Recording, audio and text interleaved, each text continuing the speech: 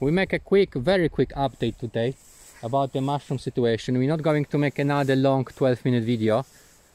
Let just one place.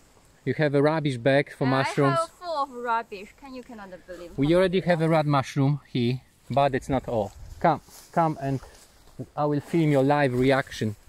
Everything will be live on television, so people can watch. Look. Oh, I found a big one. Oh my god! Oh my god! Oh my god!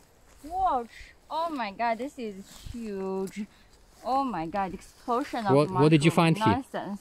Here? The big one with a lot of small one. Oh my god! So there is a mushroom here. Oh my god! There are the mushrooms other there. side. Jesus. There are mushrooms there. Oh, look at there! Oh my god! There are mushrooms here. Oh my god! That is There is mushroom there. nonsense. It's just the beginning. I cannot imagine. Check, Oh, there check, on the check road here. is another one. We should be very careful not to step on it. Check Oh here. my god! Here is a mushroom, Oh my god, there is big. Oh my god. and there is a We should mushroom. not swing so loudly because other people. Okay, I think we collect them in one place and we show them to our audience. Okay. Mushroom situation update.